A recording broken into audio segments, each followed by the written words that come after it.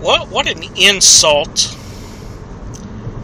did John the Baptist give to the Pharisees? Okay, here he is baptizing the sinners, the unclean sinners.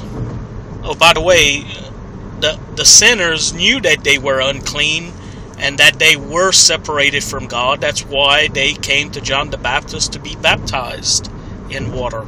Okay? So the Pharisees come and wanted to be baptized. John the Baptist says, hey, before you come, bring fruits that are worthy to be baptized. Fruits of repentance worthy to be baptized. He's speaking to the religious authorities, self-righteous Pharisees, okay, who by their own good works they proclaim their goodness before God.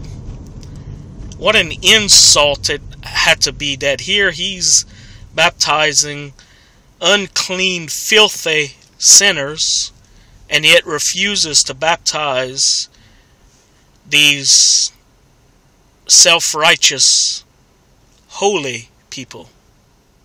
What an insult indeed.